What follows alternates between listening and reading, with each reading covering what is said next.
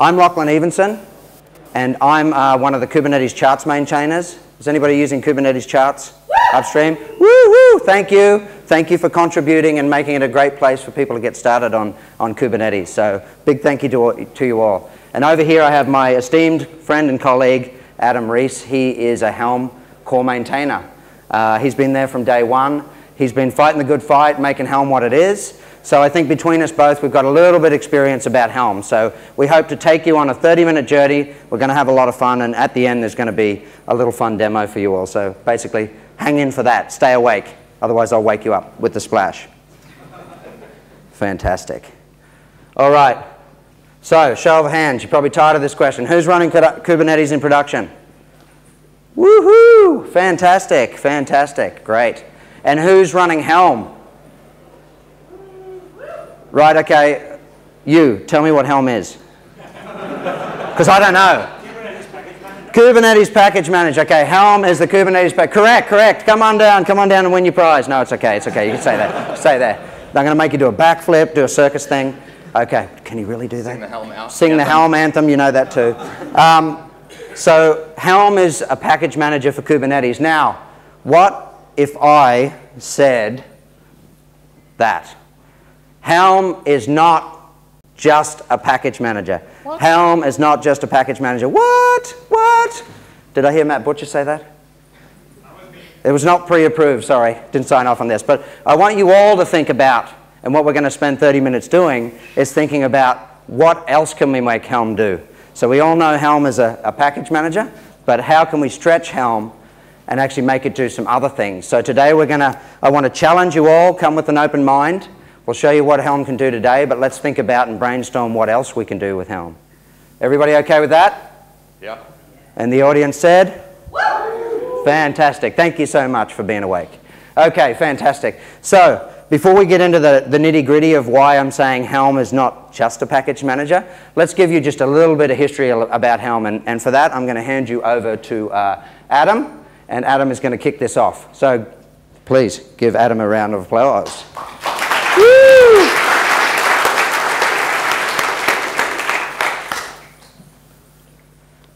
There you go.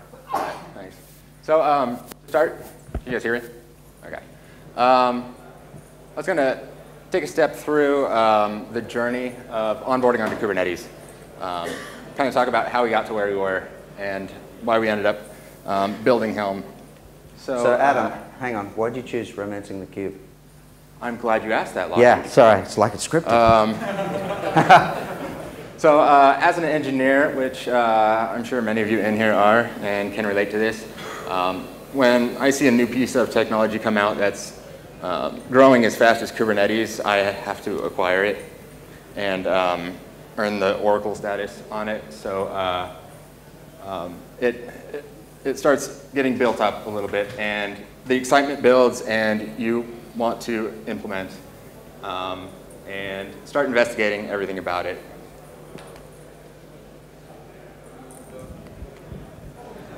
Yeah. So starting the process, I go to the GitHub repo, clone the repository, and want to have a cluster up and running. So this was life before Minikube. So who was around before Minikube? Do you remember those days? How long did cluster up take? Go ahead. Yeah, it hurt. It hurt. So there was a Vagrant script in the root, and provisioning it, you had to make sure, one, that your power was plugged in because the battery would die in like 20 minutes after doing your cube up. And then about the fourth try, you get a cluster running after you see all this scroll for a long time. And then, yes, I have a local cluster. So that's when the party starts. It's like, right? Yeah, it's like high fives in the office. Done, ready for prod. People are carrying you around on shoulders, and it's just awesome. And then you sit down at your desk again, and you stare at this cluster, and it just stares back at you.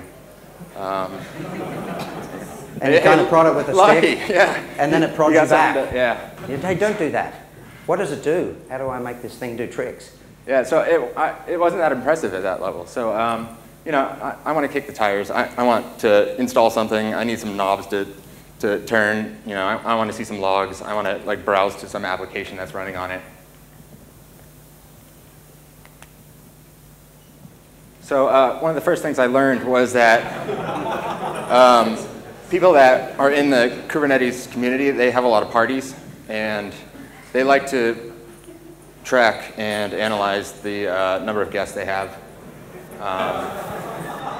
So my first experience was just this, copy YAML, paste YAML, fix indents, and repeat. So this kind of gave me a bit of a working knowledge of the different resource types and how they all work together. Actually, I personally never got past 3. So I was stuck. And then as soon as I have some sort of base knowledge of these different resource types, you know, I want to build a proof of concept. If I have an existing application, I want to build that out in a manifest and deploy it. So I started with what I knew and grabbed the guestbook application and started plugging different stuff in, which ended in copy YAML, paste YAML, fix indents, and repeat.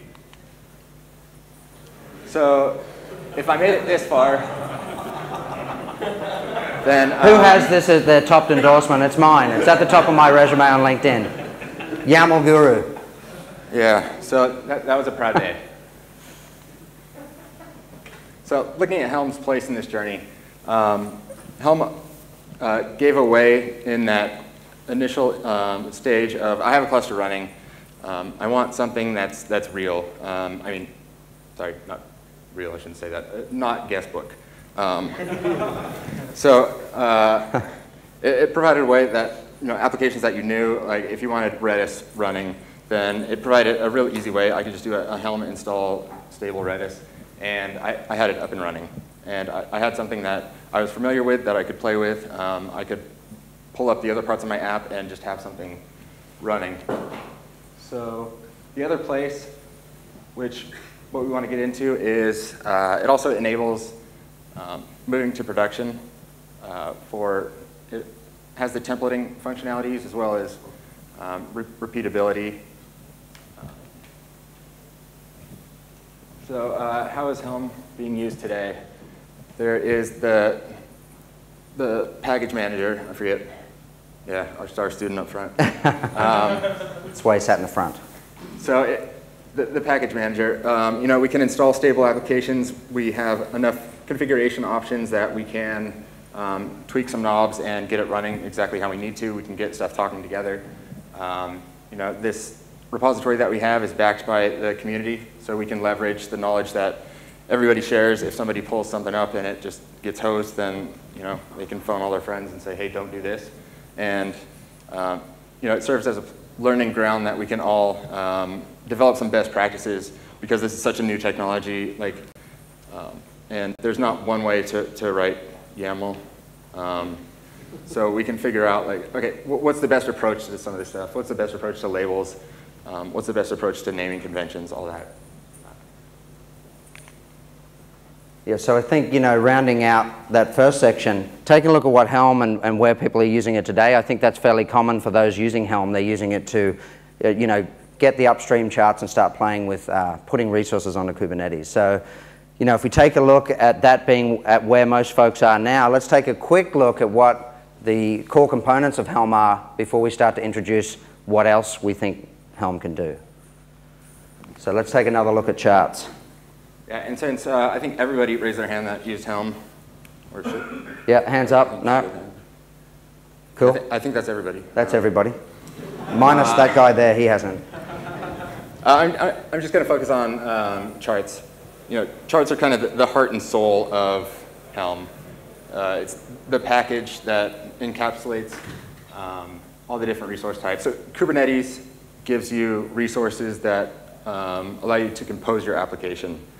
And then Helm allows you to group those together in a logical unit to manage it with a single interface.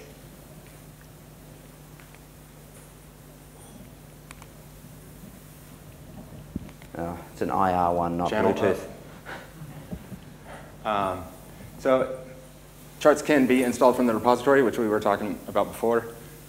They can also be installed from a local file path. So if you wanted to have it like in your repo for your application, it checked into your version control, Helm would support that. You could just run Helm against the local file path. And what's this on the right? Oh yeah, I skipped that. Go back. Who here has used kubeapps, gone to kubeapps.com? Do you like it? Give it a shout out. So that's actually the work of another project called Monocular, which gives this kind of UI on top of Helm. And one of the, to call you out, Adnan, put your hands together for Adnan. I think Monocular is fantastic. But it actually makes the whole front end quite usable. So if you have not been to kubeapps.com, I suggest you go there, and it may be the first time you install something on Kubernetes successfully. Who knows? Besides guestbook. Besides guestbook. So looking at charts, so I think charts being an integral part of Helm, you know, as container images are to containers and you can ship those units everywhere, let's think about charts in the context of Helm and how we can actually use Helm to do more than just move charts around. So we want to introduce concepts of what we think Helm's other hats might be. Go ahead. Switch hats. Okay, so lifecycle management's a big one. This is something that was introduced in Helm 2.0, where we can do updates, rollbacks, configuration management, also testing, which is an awesome feature that our very own Michelle Norelli worked on. Thanks, Michelle. Just hiding there. Also repeatability, because we save state. So if your cluster gets in a bad way, you're going to be able to pull up your environment again.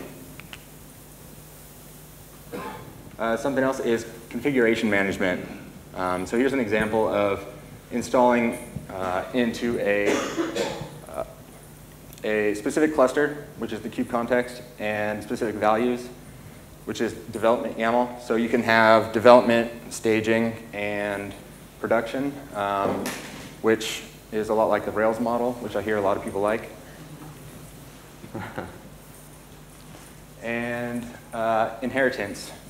So Helm allows you to, it allows code reuse, where you can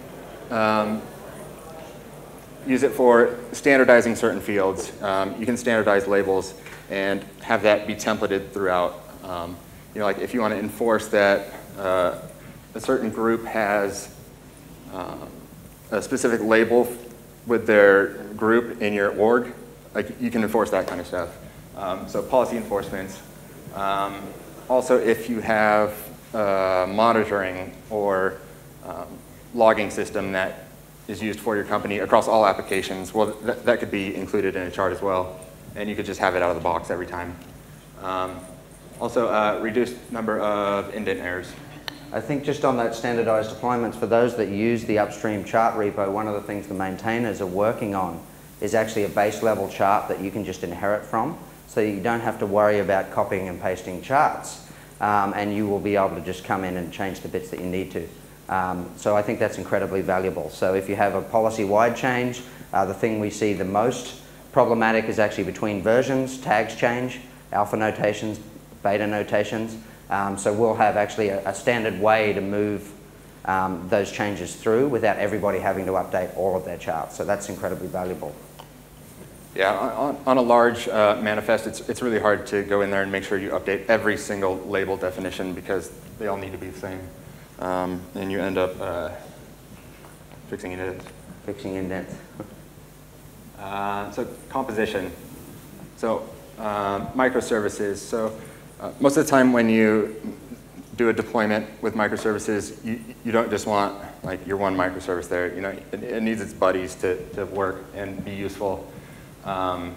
So for that, we have dependency management. So charts can actually be included in other charts, and they can be composed together to build out your application that way. And we've seen a few big examples of that, one of them being OpenStack and also Deis Workflow. There's The charts online, you can go and look at them. It's a decent read. I think going through them, like the OpenStack one, I forget how many lines. Yeah, the SAP folks and the AT&T folks have OpenStack charts published. Yeah. And it speaks to how you can actually compose more complex applications and actually have them work and run on top of Kubernetes. So if anybody's interested, come and talk to us after this and we can point you in your direction. So, okay, crocs and more. So if anybody has ever seen me speak before, you know I'm on a relentless pursuit to actually make crocodiles really popular in the world. Yep. Does anybody like crocodiles? So what I'm going to do, nobody likes crocodiles?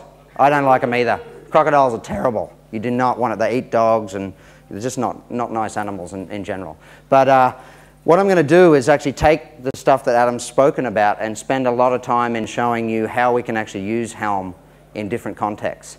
So what I want to do is just get those creative juices flowing in everybody's brain, and let's see what we can do with this. So are you ready to come on a demo journey? Who likes demos? Okay. All right, now I'm no longer Lockie the presenter. I just got to change my hat. I'm now Lockie the app developer, and I'm going to go. I've got a game about crocs. It's going to change the world. Some of you may have seen it, but I haven't quite made the $1 billion and retired yet. So let's see if we can change that here and now. So like any good demo, let's start with an IDE. But I'm an app developer, and I may not know anything about Kubernetes, and I may not know anything about containers. So let's just start from there, right? So I've got my app, and I want to make a change to my application. So it's a Go web app. I happen to know that I have my source code here, and all I need to do is actually change one little thing. I'm changing the JavaScript from one version to another. So let me pop over and just prove to you that there's no... So I've made this change. This is not pre-recorded. I'm not feigning typing. But let's see if the demo gods bite me for saying that. So let me just check that in, and I'm going to bump JS version. Now before I actually check this in, what I may want to do is just show you what Croc Hunter is, because if you may die not knowing. I don't want anybody to pass out not knowing how wonderful it is. So yeah, Croc Hunter is here. I've got to make a change. Croc Hunter is a great game. It's out in production, but my boss just told me that you can't shoot crocodiles with laser. So Croc Hunter is back. Let's go ahead and make this change. So I'm going to check this in and push it into Git. All right. Yay. All right. So what I'll now do is go over and take a look. So I have a Jenkins server here. What Jenkins should do is actually get that webhook. You can see that it's fired. Who uses Jenkins here? Anybody use Jenkins? Sorry, I didn't get Blue Ocean or whatever it's called. I'm still on the old GUI. Maybe next demo. But what's happened is I see that my dev branch has been fired inside Jenkins. You can see the builder status over there for the build of my dev branch. Now, what I actually have here is, let me just pull it up, is the dev branch is running here, and we have all the stages. Who uses Jenkins pipeline? So I have Jenkins pipeline job here, and I'm going through all the stages. So what I'm actually doing here is building my artifact. So I had a Go app. I'm going to test it. I'm going to put it inside a container and publish that container out. And I actually have my chart for this application configured and checked into my repo. So under my source repo here, and let me just increase my font, I actually have my charts checked into my source repository. So as Adam mentioned, you not only have to have, you can have charts in repositories, or you can have charts in just your source code. And I think I would challenge people, why not put them in your source repository? That's where you put everything else. If changes need to be the way you deploy your app, it's actually a common place to put them in there. The people that need to see the changes for the deployment can review them, and you can go through the standard Git workflow. So I'm actually going to update my application from the checkout using a chart and Helm. So let's see how this is going now. It looks like it's already run. Okay, great. So I've got a green. Now, as I mentioned, what actually happens here is, I'll see if I can increase the font so you can see this. But as part of my build steps, I actually not only check that I can get to Kubernetes, I use Helm here and actually check that my chart can be built and can be tested. So I'll show you where the chart test here. So I do a Helm init, and then I actually do a chart test and a dry run install of my application on Kubernetes. So I'm using Helm actually to test that I can put this resources on Kubernetes. And I'm also using Helm test, so I'll show you how that works in a minute. But by the end of this, I'm going to publish a container out to quay.io that I should be able to reference and pull in. So here's Quay. You should see now that all I've done is git push, and I actually have a container artifact with my branch and my git char that's pushed out and available. So while I do that, let me just prep my changes for production. So I can see that it's gone through the whole build pipeline. I should now be able to do a pull request. Okay, so I bumped the JS version. Let's just go ahead and open that up. All right. So here's pull 54. So I can actually see that here's my change ready to go. I can also see that Jenkins has picked this up and it's actually running a build off the PR. So I'll show you what's happening here. Jenkins is configured to watch this repo. It's seen that a PR is gone, and we're actually going to build and merge on the base master branch and run that same pipeline again. So again, I haven't touched Kubernetes and I haven't touched any container commands. This is all being triggered. So why not, while we wait for that PR to be built, let's go and pick up that artifact that was cut off dev and just test it locally and make sure it actually works. Okay, so before I go over to that, let's just pick up the artifact name.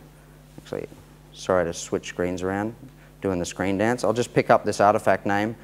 So the tag on the container here is there, and now I should be able to use Helm to install that.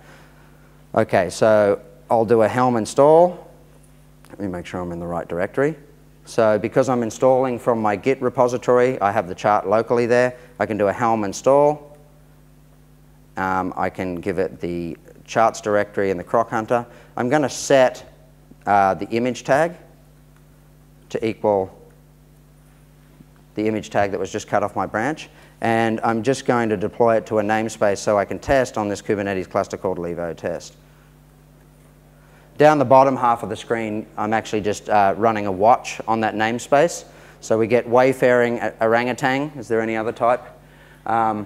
And what we see is my application has been pushed out with Helm, so the same deployment process that I've just stepped through in Jenkins, I can now replicate, and that speaks to what Adam was saying about repeatability. So I can pick up the artifact and the Helm chart, the deployment, and deploy it to another cluster and test it locally and start playing with it. So how about I actually do that? Test. Helm test. Helm last. Wait, what is that? Helm last? Helm last plugins. So Helm has a nice plugin thing. I won't go into it today, but I'm actually doing a test. So I'm using the test suite actually to test that my application works. And the way the test suite works in Helm is it actually goes out and runs commands inside Kubernetes, and you get a red-green. So not only am I testing that my app can be installed on Kubernetes, I'm also testing that it works. So I've just gone and replicated a test on a completely different cluster to the one that runs my production workload. And I was able to pick that up and run it again. So I even have a story here to get some laptop development going fairly quickly using the same deployment architecture that the Jenkins pipeline is using. So let me delete that and clean it up, and let's see if my PR built. So I'm just going to clean that up, assume that I'm done with it. Okay, my pull request is green. We're all good there. So let's go back to GitHub here. Check that I'm green here.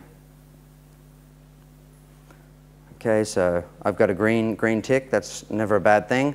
So I should just be able to go out and actually merge this pull request. All right, so for the final trick here, Jenkins will again pick up the change to master, but this time it will actually go out and deploy to that app that I showed you at the start. So it's going to not only do a dry run, it's going to do a test and push it out once it passes all that. So you can see the master branch has already come up here. Now for bonus points while that's building, let me just introduce you to another little trick here. This Jenkins cluster that I'm using here was actually built using Helm. So I did a Helm install stables Jenkins, and I've just installed Jenkins from the upstream chart repo, and you have all this at your fingertips. So here's actually Jenkins running. You can see 22 seconds ago, the agent came up, and the agent is performing my build. So that's running on the same cluster that's running my production application. So I think another persona that's probably maybe not as well represented with Helm is the operator level. So as an operator, I could package up Jenkins for my company and make it consumable by all my app devs. So just to peel back the curtain on what's happening here is Jenkins is actually installed, and I just installed it 2 days ago to run this demo. So let's go back and make sure that this thing's happening. Okay, so at the moment it's actually just building my container, and then it'll publish that container out to Quay. At this point, you know, I want to round out and get you start thinking. Is there any questions while we wait for this to finish? I think, yeah, gentleman up the front. You're obviously running on Jenkins, but yep. Presumably you have to configure Jenkins and build the pipeline yourself and all that kind of stuff. Yeah, so absolutely. The question was, I'm running it on Jenkins, so presumably I had to go configure all the pipeline. So I'll show you what I had to configure for this, and it was just this. There's no other configuration. I just had to tell it to log in and scan. It's a public repo, but get rate limited, so I'm using some credentials, and go and grab my repo. That means the build steps are actually checked in to my source repository. So all Jenkins does is read this file in, and it knows exactly what to do. And I'm using Helm for the last mile down here, so if branch equals master, go ahead and do a Helm deploy, and I'm going to deploy that chart out with that upgraded artifact. So to answer your question, you need to have a file that Jenkins can read in, but you can programmatically add a file, much like the the SaaS provided Travis, Circle, the likes of those folks read a YAML file out of your repository. So I didn't do anything to Jenkins apart from tell it what repo to look at here. Okay, so we should be okay with masters going out, and for the final kicker here, let's see. Right, so the Git char is here, and yay. Now I no longer shoot lasers, I actually shoot fish, which is a much nicer experience. Don't know that you want. I don't condone feeding crocodiles fish by any stretch of the imagination. But you can see how I've used Helm in the context of a CI pipeline to actually drive all my updates, have reusability locally, and manage my deployments using source version controlling. So make the swamp safe again. Make the swamp safe again. So fantastic. At this point, I will open it up for questions. And if you're interested in the slide deck, there's actually exactly what happened as a diagram. So if you're interested in just understanding exactly what I did in that flow, or have questions about it, but we'll open it up. Yeah, Any questions? And the repo's on GitHub. You can go check it out. Yep, it's all open source. You can rebuild that demo on your own. So it's all for the taking. Get your hands dirty and ask us questions. Yes? Where were the tests running? Are they running locally in Kubernetes or inside? So for Helm tests specifically, you actually define a pod manifest, and it executes a pod manifest inside Kubernetes. So it'll actually go and do any arbitrary tests. So what I'm actually doing in my test, just to peel that back for folks, is, let me show you here. So because I have my chart here, I can go and show you where the tests live. And over here in templates, I have test. And a test, this test is actually doing a wget against a service name inside Kubernetes and just making sure I can pull /. So I'm actually testing that comes up. So you can define any tests and any type of containers. If you had MySQL, you could log in, you could create a table, you could create a database, and do the same thing. Thank you. Great question. Any other questions? Any other questions? Gentlemen? What's your take on managing variables for different environments, managing secrets, logging who changed what? Okay. Yeah, so the question was, what's my take on managing environments, secrets? Do you want to have a stab at that first? You mean secrets, Kubernetes secrets, or did you say environment variables, or? I mean, just all the variables required to deploy application on a different environment. Of course, one of the issues will be with different secrets. So you can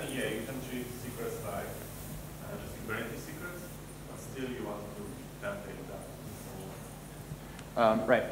So all the configuration is managed within the chart where you can define all the values. So did you want to pull up the values? Yeah, I'll show the values of this repo. And that defines like all the different parameterization, I can talk, of the chart. So these are all the different values you can configure and pass in. And secrets are handled just like any other Kubernetes resource. The templating happens, and then essentially it just builds the YAML for you, so you don't have to do the copy YAML, paste YAML, and fix indents and repeat. And it will just install it directly into Kubernetes from there. So there's no magic happening between the two. Do you plan to have some like different, say that input for variables, so I can actually get those values from some key value store? And because if not, I would have to make a template for variables to fetch them from some key value store. Yes. Yeah, there was some. Sorry, got excited. That's Adam excited. There was quite a bit of discussion about that not too long ago.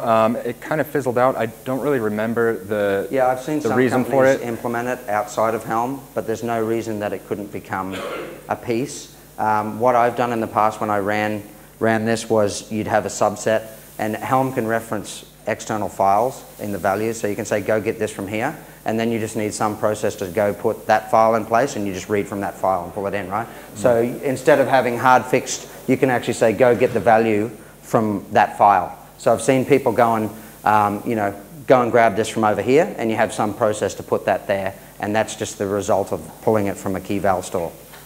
So, and then inside something like, in the context of that app, you have environment-specific YAML files. So you could say dev, staging, prod, and you just say, if my branch is this, use this YAML file which says point to these files here. That's what I've seen most commonly used for environment-specific solutions. Yeah, and all the configuration is saved in state on the cluster. So you don't have to pass the configuration each time for like doing upgrades and stuff like that. Yes, gentleman there? Is there a way you can embed the functionality of Helm in other platforms? Yes, so, Maybe go to the server? yeah, I could probably take it. Is that all right? Or you want to take it? So Helm has two components. There's a server-side component called Tiller, and Tiller has a gRPC interface. So you can either talk directly to that, and somebody in a community members implemented a HTTP REST gateway as well. Yeah. So you could stick a REST gateway on the front. The Helm commands that I were running were just interfacing with Tiller through gRPC. So the Helm client is just an implementation of that, but you could implement your own client and your own process. We're seeing more and more of that in the community. Yes. Yeah, there's also Yeah, like sorry. Skipbox Cabin, I believe, just uses the gRPC. They build their own client from it. They built their own client, yeah. I think Stewart does as well. I'm sure somebody can correct me if I'm lying in here. Yes? Thanks for the presentation. Seems to dislike YAML. Did you copy the JSON? Yes, yeah. My dislike for YAML is just above my dislike for JSON, but they're both my two most endorsed skills on LinkedIn. From CloudFormation, I learned a lot of JSON. Yeah, with JSON, it's not as much about fixing indents, but it's that damn last comma. Comma and no bites me. comments. Yeah. Yeah. Have you guys seen Landscaper and do you plan on implementing what I've done? Yeah, so the question was, have we seen the project Landscaper? The guy that built that is actually very active with us in the project, and yeah, it's an awesome project. We do have plans for something similar to that. Not the composing the menu charts together as a logical unit. Essentially what he did was, what we did to Kubernetes resources, he took it a step further and did charts on that, but also provided a lot of functionality around like diff outputs and stuff like that. So it's a really cool project. But as far as baking in like the abstraction layer that he did, there's no plans for that. I think one of the goals of Helm was to keep it as simple as possible, and then if there's other tooling, it can be built around it. So call it following like the Unix model there. Have you used Landscaper? Yeah, because I probably, it's the same sort of thing. You might have 40 charts you want to deploy, you want to do install this chart, install that chart. You just have one massive file that has more than just a landscape like that. And just deploy 40 charts for you, and that's all in YAML. Yeah, it was a different approach to like dependency management as well. We took the approach of like vendoring resources, so actually putting them inside the chart. That's just a look at keeping them all on the same level and installing them. It's easy to use the same chart with different values as well. If you do the same chart like 10 times with different value files, you can just put those value files in a folder and just say Right. like that into the same over and over again until it right through those value files. Right. And I believe like orchestration a little bit too. Yeah. So before we just round it out, we're out of time. Both Adam and myself will be at the Deis booth, so if you want to swing by and ask any more questions, I'd encourage you to do that. But thank you very much for joining.